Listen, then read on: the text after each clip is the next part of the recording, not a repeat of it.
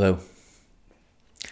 Welcome to the Belief Buffet, the weekly live broadcast, part of the Hug Nation network.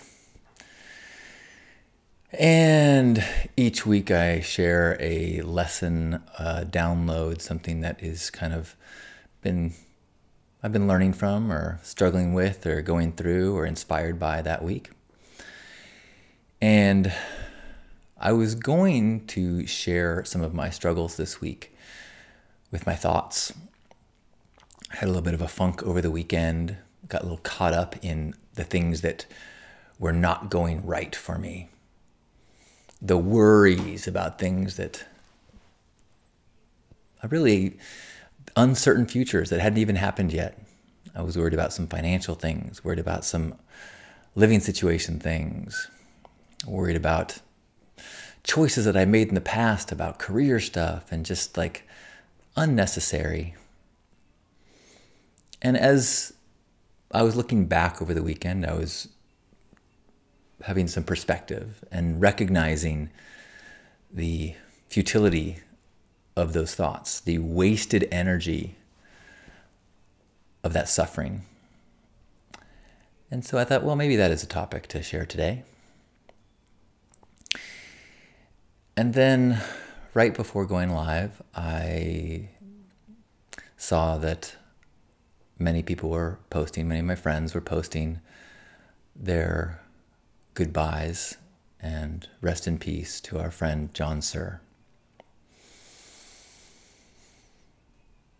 And so I'm a little out of sorts, a little uncertain about what is the message of the week.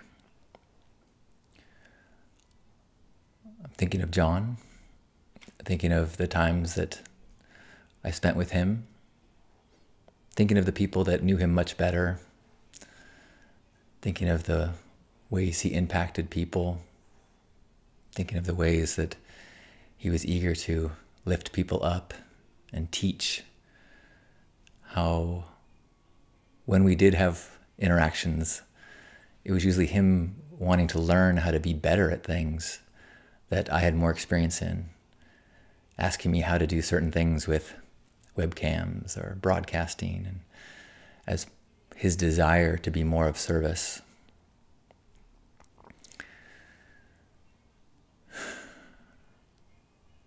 I reached out to him a couple weeks ago.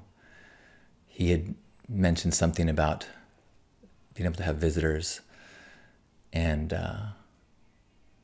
I was going to be going to LA, and so I said, "Hey, where are you in LA, right?" And I was wrong about where he was, and so I did not make the visit. So I'm dealing with some personal guilt about that decision to not make some extra effort.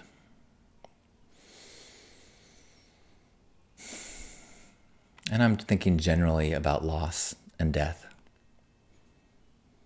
and this kind of reality that death and loss becomes more consistently a part of human experience the older you get. And as a kid, losing a friend was rare and tragic. Now losing a friend is just tragic. And as we age, it becomes even less tragic. My father is 80, and news of a passing friend for him is even more normal. And as we are connected with so many people through communities and the internet, and we have the ability to stay in touch and this amazing ability to be touched by and retain the energy in the hearts of so many people, it's this great gift, and it's also this kind of new burden, this burden of having so much puts you in a situation to lose so much. And I think that's what I witness in people posting about losing John, that this person that, meant so much, played such a beautiful role in people's lives and growth and laughter and their experiences of growing into their humaning best. It's hard. So I am even more in tune with a perspective recalibration from my suffering thoughts from the weekend.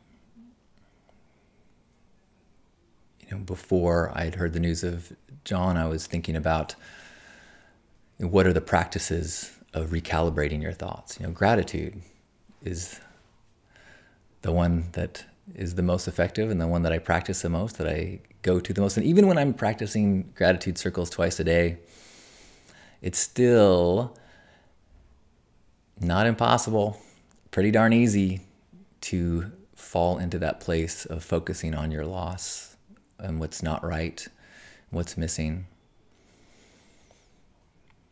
Which isn't to say that's a wrong thought. It just means to check it in and go, okay, is there other thoughts that I am neglecting because of this? And I think this is a different situation with grief and with losing a friend. But even in this place of loss, I do find gratitude to be a really helpful practice.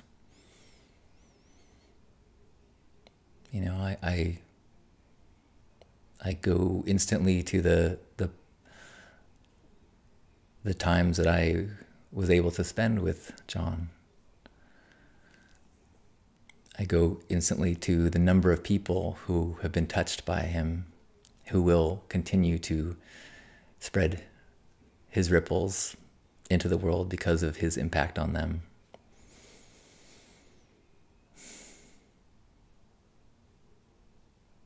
But it is a big wake-up call, as we need occasionally, the preciousness of it all. I spent a day this weekend kind of checked out, took a long nap, watched a bunch of Netflix, just kind of couldn't face the world. And a day like that feels like no big deal, until you start to remember that you got a finite number of days. You got a finite number of days for you. You got a finite number of days to spend with others. So I think I'm grateful for the painful reminder to engage more in life, to contact people more, to be less afraid of awkwardness, to be more aware of a day filled with connection is not one that I will look back on and feel like was not well spent or squandered.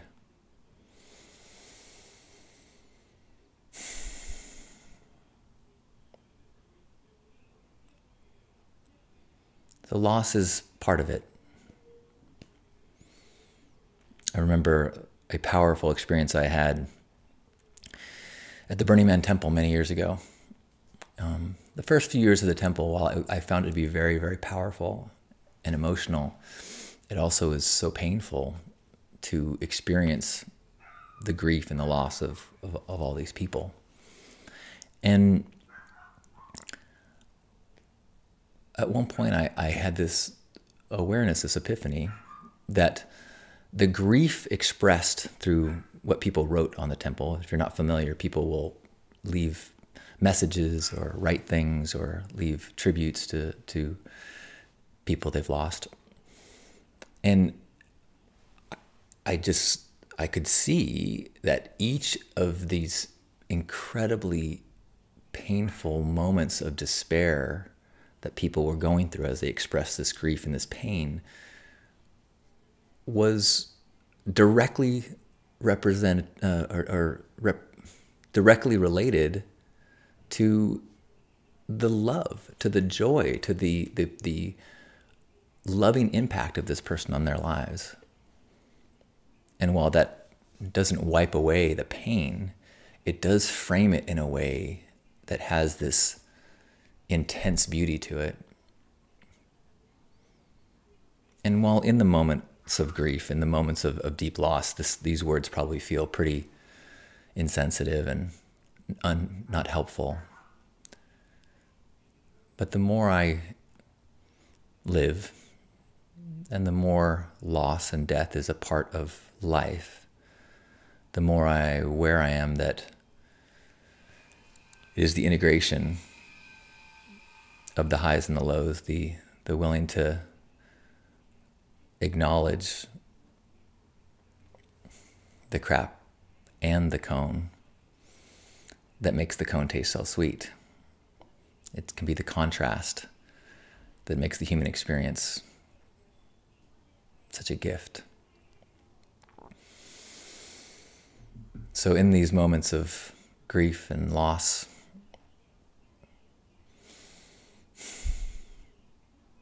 you gotta let it feel.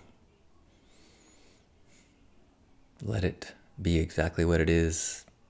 Not label it as bad. Just experience. And I don't mean that we don't gotta do anything. I take that back. One thing we can do, if we so choose.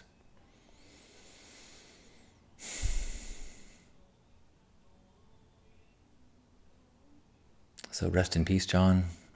I know this last chapter has been a massive struggle, one that inspired many people with your strength and courage. And know that wherever you are now, you remain with us as well.